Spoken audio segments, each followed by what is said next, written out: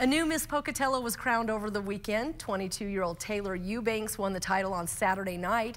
It's her fourth pageant she's participated in. Her talent was playing the piano, and her social impact initiative statement is stand up and speak out against sexual assault and domestic violence.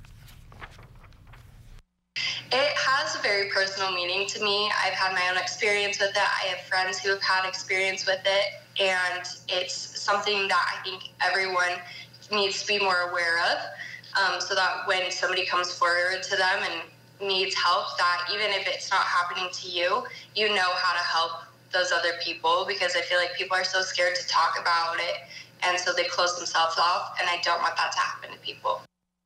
Taylor's younger sister Reagan won the title of Miss Pocatello Outstanding Teen. Taylor will go on to compete for Miss Idaho in June.